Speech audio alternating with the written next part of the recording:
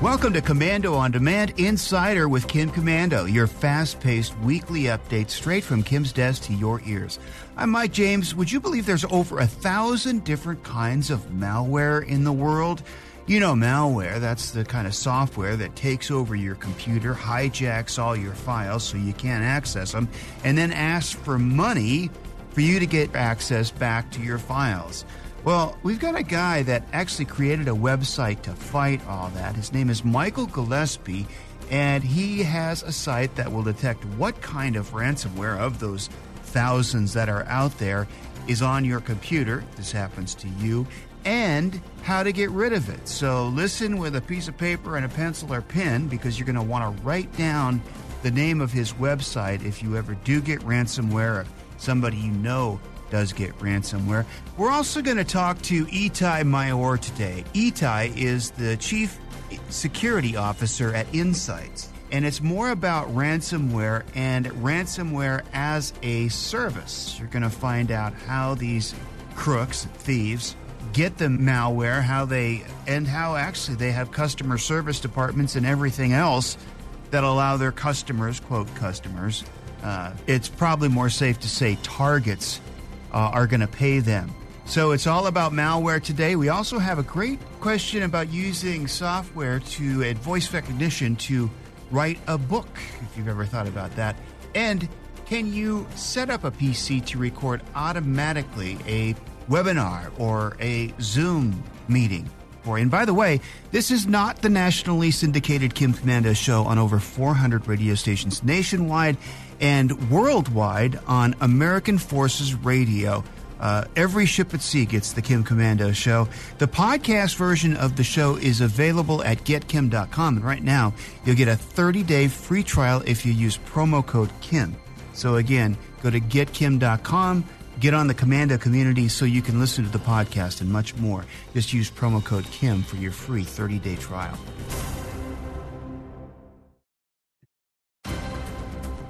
All right, I'm sure by now you've heard about ransomware. Those are those attacks that take over computers of people like you, but also, businesses, hospitals, big cities, small towns, government agencies, and just about anywhere else you can think of. And ransomware attacks are up by a whopping 41% over the last year. Here's how it works. Criminals plant malicious software that encrypts all of the files on your computer. And then unless you have a backup, you have to pay the criminal money, often in Bitcoin, to get the files back. And that's where the term ransomware comes into play. But what if you didn't want to pay the ransom? Or maybe you don't have the money to pay even if you wanted to pay. Even the FBI has said there are times you just need to pay the criminals to get your files back. And a stat that I saw said that about 70% of people actually do. And that's where this knight in software shining armor comes into play. There's this young, amazing man by the name of Michael Gillespie. He swoops in to help you. And Michael says there's about 1,000 different types of ransomware out there. And Michael works night and day on his days off to come up with software that lets you off the hook. And get this, he does it for free. That's right. His decryption tools are free. Michael, it's such a pleasure to have you here with us. What's the biggest change in ransomware that you've seen, say, over the last, year or so? Hi, Kim. It's great to be here. So ransomware has definitely been a evolution in the malware place, basically. They're getting more creative. The last few years, I'd say they're definitely shifting their focus from the personal sector instead of just shotgun blast attacking anyone and everyone. They're kind of honing more into the businesses and the local governments, the other municipalities, schools, kind of drilling down into where they can get more bang for their buck, so to say. I heard that on the dark web, we have software as a service on the regular web, right? Where, for example, if you're not familiar with software as a service, it's like where you use Microsoft Word and Office 365 or Google Docs or Photos or whatever it is. Because there used to be a time, maybe you remember this, that you'd actually go to the software store and you'd get a box with a manual and a disk, and then you take the disk back home and you install it. So now we have software as a service. But I had heard on the dark web that there's now ransomware as a service, that you can just check a couple of boxes and then suddenly you'll be in the ransomware business. Yep, exactly. Those are, and that's exactly what it's called, is a RAS, RAAS, ransomware as a service. They come in different variants in terms of how their pyramid scheme works. Sometimes it's a kit where you just pay the bad guy, say $1,000. He gives you everything, all the tools you need. Pretty much you do the work to spread it. Other times they take a cut of what you just sign up and say you infect, a couple of businesses, and they pay. The guy who wrote the software probably gets like a 20% cut or something, and then you get the rest of it. And then it's an entire empire. They have their own support staff that runs the chat to talk with victims to, try to quote unquote help them, so to say. They've got, I'm sure it ties into other criminal activity with money, money mules.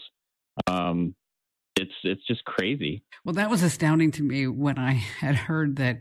So somebody gets hit with ransomware, and that there's a live chat line that pops up and says, "Hey, if you're not sure how to pay us in Bitcoin, you can give us a call, or we'll help you right now." Yep. And so, where are those operations generally located? I mean, most of the time it's in other countries out of our, the U.S.'s jurisdiction, so to say. I don't personally track that type of stuff, but I know that a lot of it are in certain 3-letter regions. I see. I get it. So ransomware, somebody gets it on their computer. What's the first thing that they should do? So I typically recommend, as much as cliche as it is, to not panic. I see a lot of times that victims panic and they just end up shooting themselves in the foot by deleting the malware, shutting down everything, wiping everything, completely cleaning their computer, which is the right thing to do if you're infected with regular malware. If you just get a regular spyware infection or something like a keylogger or Trojan or something, that is the right thing to do. Scorched earth policy, especially in corporate situations. But sometimes with ransomware, or like other people like me or antivirus softwares that work on fighting ransomware, we really need the malware itself to determine, how did it encrypt your files? The quote that I have is typically like, when you go to the ER after you accidentally swallowed something from under the sink, the doctor wants to know what you drank. He wants to see the bottle. Yeah, well, yeah, that's always helpful.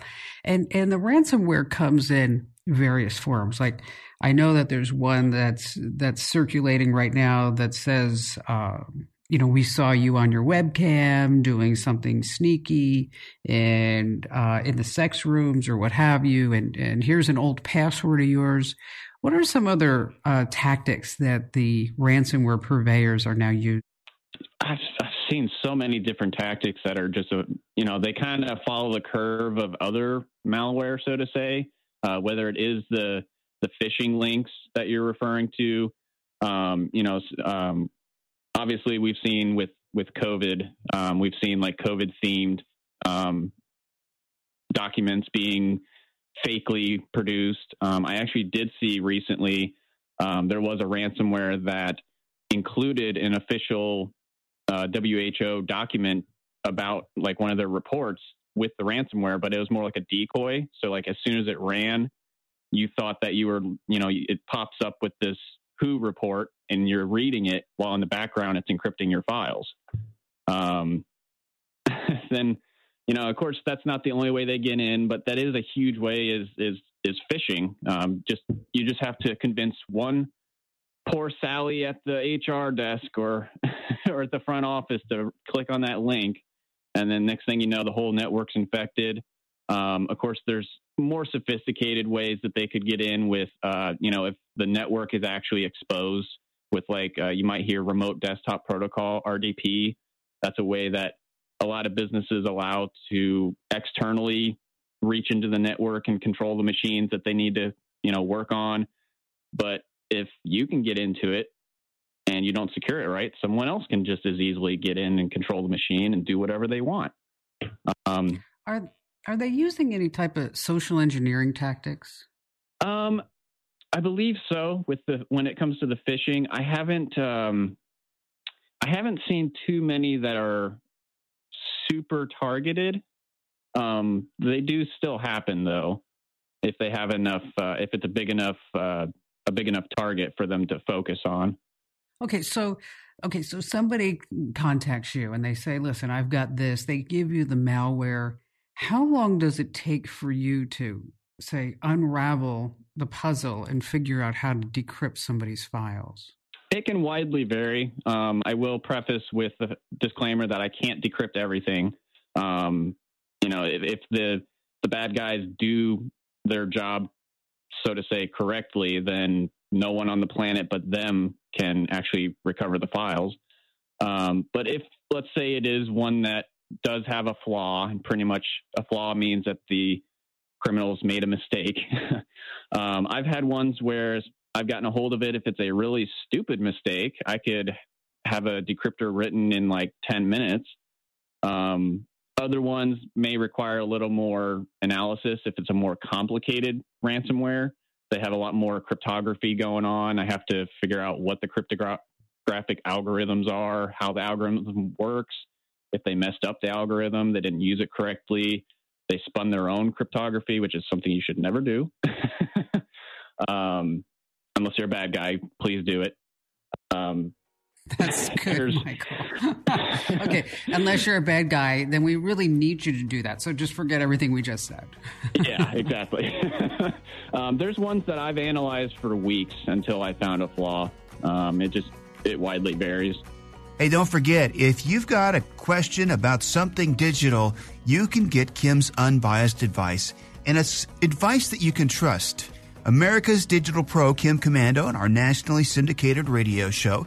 You just go to komando.com and in the upper right-hand corner, click on the Be a Caller button. We're going to ask you your name and for a couple of details about your question. And then Manny will get in touch with you. We'll set up a time where you can be on the show, ask your question on the show. It is fun. You can call your friends and let them know that you're going to be on the show.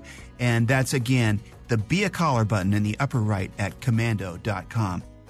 Just ahead, it's more of Kim's conversation with Michael Gillespie and how he got started fighting against ransomware and why he's choosing to do this for free. And later on, we're going to talk to Etay Maor. He's the Chief Security Officer at IntSights. We'll hear more about ransomware software as a service and how criminals get a hold of this stuff. Coming up on Komando On Demand Insider. This episode is brought to you by Kia's first 3-row, all-electric SUV, the Kia EV9, with available all-wheel drive and seating for up to 7 adults, with 0 to 60 speed that thrills you 1 minute and available lounge seats that unwind you the next. Visit kia.com/EV9 to learn more. Ask your Kia dealer for availability. No system, no matter how advanced, can compensate for all driver error and or driving conditions. Always drive safely. Tell me about your background. I mean, do you have like this amazing degree in cryptography and computer science? And I mean, because I visualize like, this is something that you'd probably have to like really practice at and learn. Definitely practice. I have no degrees. I graduated high school and that was it. I actually had a job in IT when I was 16 as a sophomore in high school. So I already kind of had my career. It was kind of funny, just like senior year, like everyone in my class, final week, everyone's writing on the board what college they're going to, what they're doing. And I was just like, I've already got my career. I've already got a job, got a girlfriend, got a car. My life was set. And that girl you married, right? Yep. 8 years now. That's awesome. So you have these tools on your website, then anybody can just tap into them if they get hit with ransomware. How do they even know which one to download? Yep. So I have a website that I built, almost 3 or 4 years ago. It's called ID Ransomware. And the purpose of it is to, first off, identify what ransomware encrypted your files. This in most cases, the most critical part is figuring out, once again, what bottle did you drink from under the sink? So it identifies, based on what the extension is, what email address or Bitcoin address was in your ransom note. There's a whole bunch of other technical stuff I could go into on that, but it first identifies what the ransomware is, or most likely is. Because in the last years, there's been, out of the 1,000 or so ransomware I've seen, a lot of them are copying each other, and they kind of make it hard to determine. So it does a lot more technical stuff. It'll provide you with a clear-cut status, if it's possible, saying, yes, you got lucky this time. This one might be decryptable, or no, this has been analyzed to be secure. They didn't have any flaws or mistakes. Or there's also the state of, I don't know. There's like an unknown status for a lot of ransomware that might not have been analyzed yet. I draw from not just my own analysis, but if there's a public analysis from, say Kaspersky or McAfee or another antivirus vendor who is, taking a deep dive into that particular strain. I draw off of their information, any other public information. If keys were released from law enforcement, if someone else built a decryptor, I'm completely vendor agnostic on my site. If someone's got a free decryptor out there, I'll link to it, basically. See, I think that's fascinating because, let's just face it, you could be making some serious money right now. Instead of even if you just said like, okay, so if, you're going to pay $300 worth of Bitcoins in order to get your files back, and, why don't you be nice and give me $15, or $30 or something like that. Because I also read that you and your lovely bride, that you live in a modest 2-bedroom home. I think you purchased it for $116,000. You went to Peoria, Illinois on your honeymoon. Is that right? Yep. We stayed in a hotel there. It was actually pretty nice. We got like the lover suite, but we were actually under 21. So I had to get management, permission because the lover suite came with like all the champagne and stuff. So I had to get like a written exemption I just asked for like sparkling wine, like some type of sparkling drink instead. and here you are like decrypting files. You're like, okay, I know I'm not old enough to drink yet, but here's where it's at. How come you don't charge for this? How come you're doing it all for free? It's pretty much just the principle of it. I've been quoted before. I don't want to take advantage of those taken advantage of already. So it's just kind of the honor in it, I guess. And I do have a donation link on my site, and I've had overwhelming support the last year, especially. A lot of people have donated to me, and I am definitely grateful for that. It's actually pulled me through a couple of problems that have happened in the last year. Yeah, money's tight all over, right? Mm-hmm. So where do you think the ransomware purveyors are going to move to next? I don't know. I hear that there's some pretty good discounts on yachts right now, so they could probably go anywhere they want. Right? Not too many people are sailing. That is kind of like the inside joke I've had with a lot of. You might have seen like there's some ransomwares. Like one was Tesla Crypt was a big one. They just out of nowhere just released all the master keys and said we're done. So that was like the inner joke was like they probably made enough money. They bought their yacht and they're just sailing off now. Well, that would make sense. Do you see anything that like individuals are being hit with now as a new wave? Pretty much when it comes to because like I mentioned how ransomware has really shifted to the business sector lately.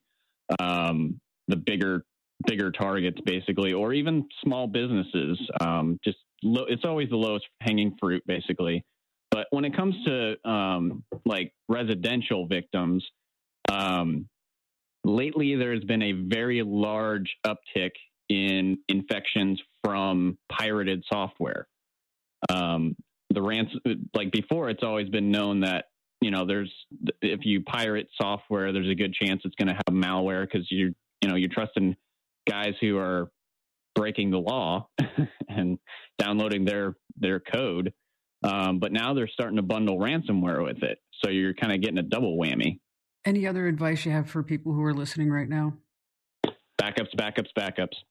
I preach over and over the importance of backups. I do get a lot of people that are like, well, it's so hard to back up. I mean, there's honestly very little reason to not have a flash drive laying around. They're so cheap nowadays. You can get a flash drive for like 10 or $20. Just drop all your most important pictures on it, stick it in the fire safe.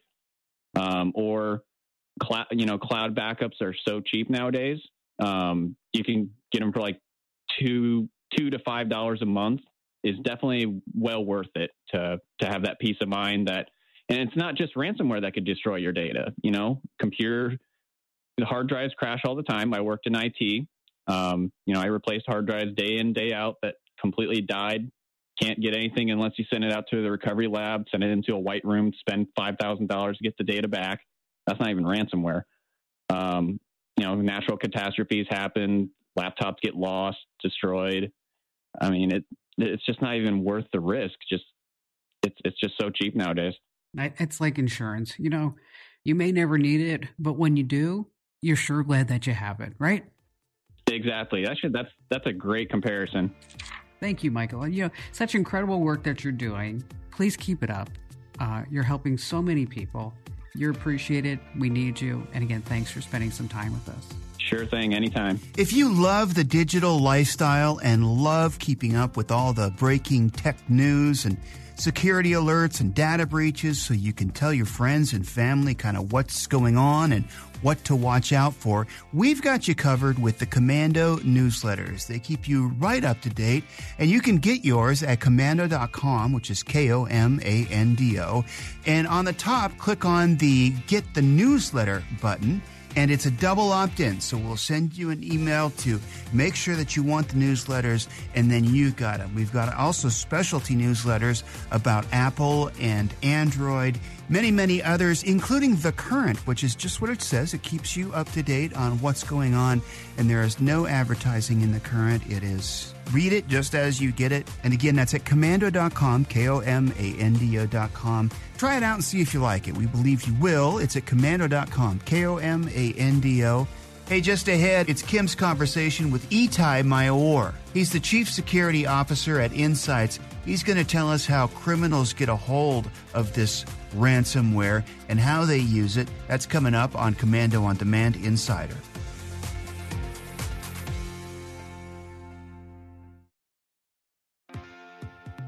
Etay Maor, and Etay is the Chief Security Officer at IntSights. And it's no great secret that scams have increased anywhere from 5,000 to 20,000%, depending upon who you believe. And I don't know if you know about this, that there's something called software as a service.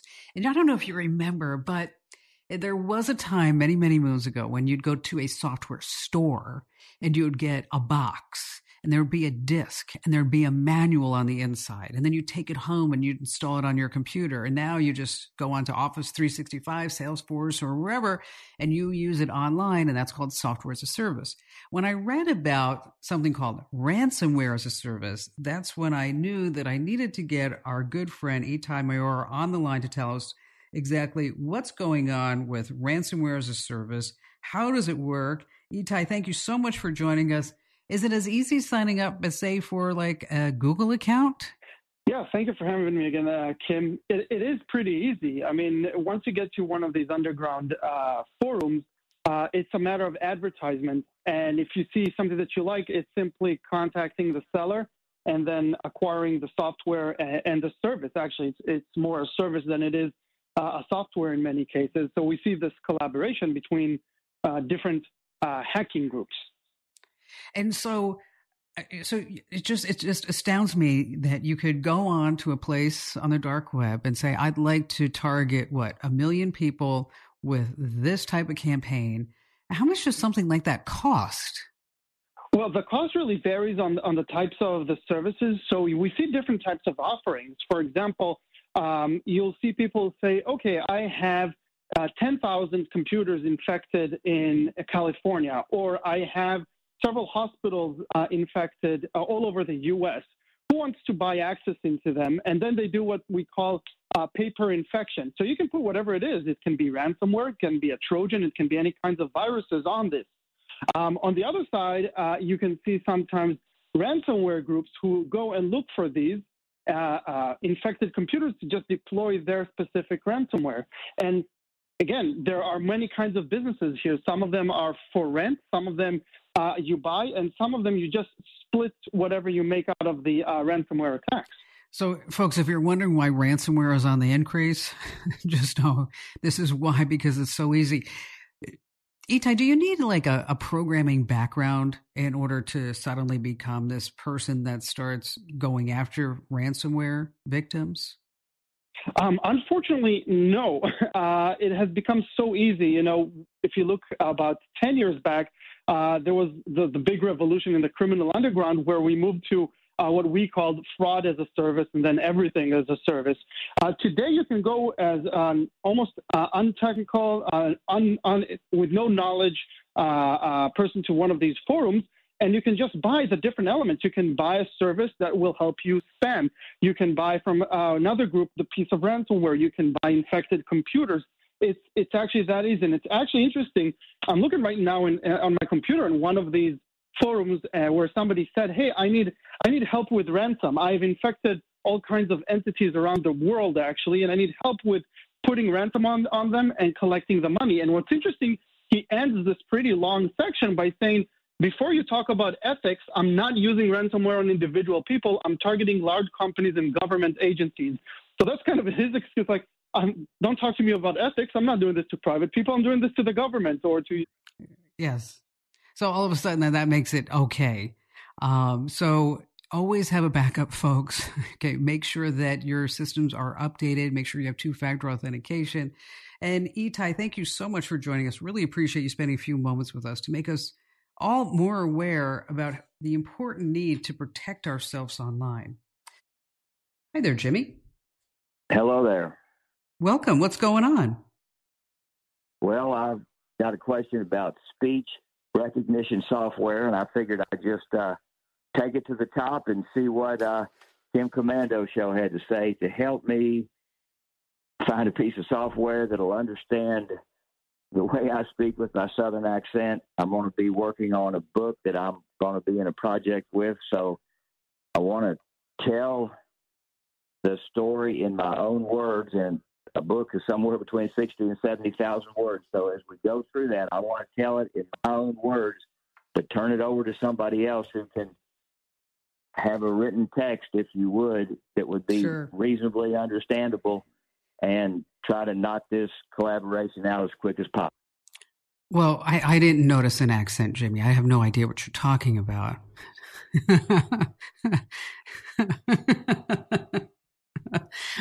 Well, let me tell you, I normally, as a regular listener, I like to give at least 3 suggestions, right? But there's really only one terrific product that I would recommend for you, and it's called Dragon Home. And what's nice is that you're going to train the software for your dialect, okay? And it's going to ask you to say certain phrases, some paragraphs, and then some words. And it's going to take like 15, 20 minutes for you to train the software for your particular mode of speech. And then once it does, they say that it's like 99% recognition. So you're going to be totally good to go with this. It's about $150. They have a $300 version, but it's not really necessary. So it's Dragon Home, $150. And they have a legal version, too, for anybody who's listening in the legal field. And we'll put a link to it over at Kim's Show on the website. That's Komando.com, and hit the link that says Kim's Show. Let's see. Back to the phones we go with David in Hendersonville, North Carolina. Hi there, David. Hey, thank you for taking my call. You betcha. What's going on? Yeah, I'm an owner of a small business here, and lately with the COVID stuff that got going, it seems like there's so many people or organizations, companies that have started posting webinars free on the internet, and I'm getting these emails right and left on all these different types of webinars. Of course, with the type of business that I run, it's a security business. I'm I'm always busy running and never really can set a time that I can sit down and, Actually look at it. Yeah, I hear you. I get it. My question is there a way I could, if I know ahead of time the time and date and everything, or even do the registration to get set up to be in that webinar, is there any way I could set up that computer to record it? That's a great question. And I'm so glad that you called. Because I'm sure there are a lot of people like you that say, you know what, I'd like to go to this webinar and I want to learn more about X, Y, or Z, but I just can't sit there in front of it because I've got other commitments. What you're going to use screen recording software. Okay. Now you can't just use any, freebie out there because it doesn't have, generally the freebies don't have the features that you need, because you're going to need to be able to schedule your screen recording. Okay. So in the screen recording software, you can specify a specific time on a daily or weekly schedule. So, leave that up wherever the webinar is, you're going to leave that up, and then you're going to have it scheduled to record that screen. There's a couple of programs that actually will do this for you. One is called Bandicam. You don't have to worry about writing this down. Manny will send you the links. But Bandicam is about $40. Now, if this is something that you really want to do, and this is something that you're going to be using a lot, is that there's I guess you'd say the standard of standards is called Camtasia. And that's Camtasia. With Camtasia, it's perfect if you're looking to record, say, live streamed events, the webinars, like you mentioned, even online gaming sessions. It's straightforward, easy to use. It also does a whole bunch of other things: visual effects, voice narration, annotations. I mean, it's really simple to use, but it's pricey. Instead of the $40 for Bandicam, it's $250. But there's a free trial you might want to check out. So those are a couple of programs that you can use to record those webinars. Also, always check the sites too, because typically they will have archived videos for you to take a look at. And again, thank you for your call. Thanks for listening, and don't forget to subscribe if you haven't already. You get these podcasts delivered to your device automatically every time. To do that, just go to your favorite podcast player, Android or Apple, and search for Komando. Once you find us, there's the Komando On Demand podcast, and then don't forget the Consumer Tech Update podcast, which is where you get all the latest news every Monday through Friday. And we thank you again. We'll see you next time. And here now, it's Kim with some final thoughts. If there's any good news from the lawlessness in America's major cities, it's this. Apple is making monetary contributions to help victims of police brutality, while the looters of Apple stores got much more than they bargained for. When looters broke into Apple stores, they made off with a load of Apple's iPhones, iPads, and MacBooks. But get this, every Apple product has to be first activated by Apple before it can be used. So if anyone attempts to activate a stolen iPhone, iPad, or Mac, they get this message. This device has been disabled and is being tracked. Local authorities notified. The message directs the user to return the device to the store it was stolen from. No matter how long it's stored away unused, Apple never forgets. The device is permanently disabled and can never be activated. I'm Kim Komando.